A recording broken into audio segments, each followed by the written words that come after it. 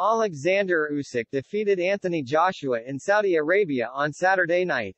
Tyson Fury will reportedly take on Oleksandr Usyk in an undisputed world heavyweight title fight before the end of the year after previously insisting he had retired from boxing. The fight is set to take place in Saudi Arabia on Saturday, December 17, just one day after the World Cup final goes ahead in neighboring Qatar. Usyk was in formidable form on Saturday as he defeated Anthony Joshua in Jeddah to retain his WBA, IBF and WBO belts. The Ukrainian won by split decision in the Middle East with two judges scoring the bout 115-113 and 116-112 in his favor, while the third gave it 115-113 to Joshua. And, according to the Daily Mail, Team Fury are in talks with Usyk's camp over a bout that would be worth even more than Saturday's £85 million bonanza.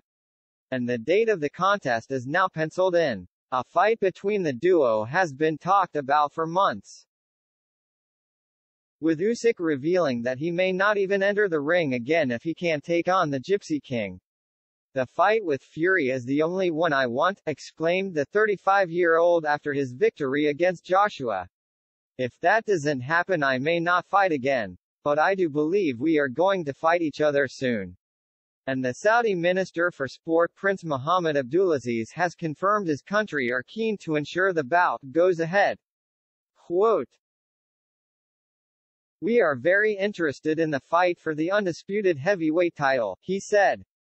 "We are looking to do that in the city of Riyadh." In April, Fury announced his retirement from the sport after defeating Dillian Whyte at Wembley and insisted he wouldn't be getting in the ring with Usyk as he told TalkSport, "It's never going to happen because I'm retired.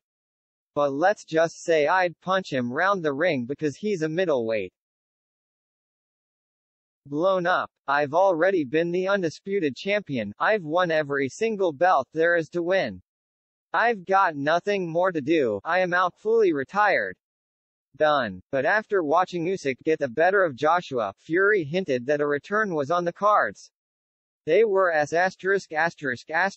I beat them both on the same night," said the 34-year-old.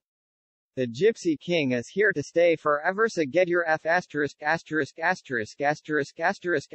checkbook out."